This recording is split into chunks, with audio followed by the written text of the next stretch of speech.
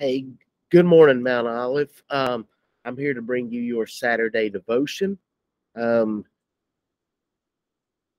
just like to remember everybody who was involved in the flooding on Thursday. I know it's affected a lot of people, and we just want you to know that we're praying for you. And hopefully, none of you all were impacted by that.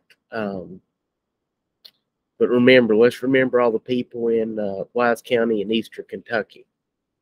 All right, the Saturday devotion I'm going to bring you this morning is from Brother Jason's message on Sunday.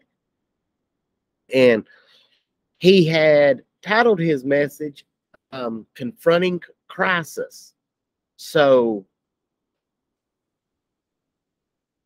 let's get started with Brother Jason gave us a thing. It said, sometimes we're going to go through crisis. But we have to make sure that we're giving up some stuff. All right. We have to give up some stuff so that we can seek God. And whenever we're praying and going through something, we have to make sure that we're praying a sincere prayer. And it said here, Jehoshaphat realized he could do some things after he had prayed, but he could not do anything worthwhile before he prayed. Prayer was his strongest weapon. So we have to make sure that whenever we're seeking God, that we're praying a sincere prayer. We have to, I think Brother Jason made the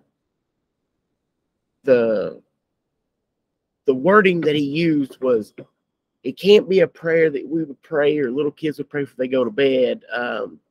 Now I lay me down to sleep. Pray the Lord my soul to keep.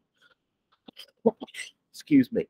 We have to make sure that we're praying a sincere prayer whenever we're reaching out to God.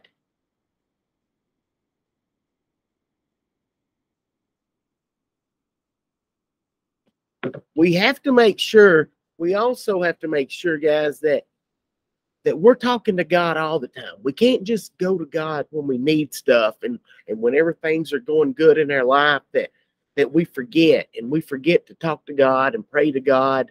We have to make sure on a daily basis that we're reaching out to Jesus and that we're praying prayers to him and we're just talking to him and thanking him. We can't just, things are not good right now, so I'm hitting the altar. I'm getting on my knees. I'm going to Jesus. I'm doing this. We have to make sure that no matter if we're in our high times or in our low times, that we're talking to Jesus and we're seeking him. Another really good point that I thought Brother Jason brought out was, sometimes when we go through problems, we try to do it ourselves. We try to do all this and we try to figure it out. And we don't rely on others. We don't do this. But Brother Jason made a really good point. It's kind of like a quarterback and a running back on a football team. If the quarterback receives a snap and hands it to the running back, he don't want to follow his blockers and wants to go do it on his own, not going to get very far. He's going to get tackled. Quarterback doesn't do what his assignment is and just takes off running, doesn't follow his blockers, he's gonna get tackled. We're not doing and following and reaching out to God and following God. God said, I've already done this. I've been there. I know the outcome. We have to reach out to God.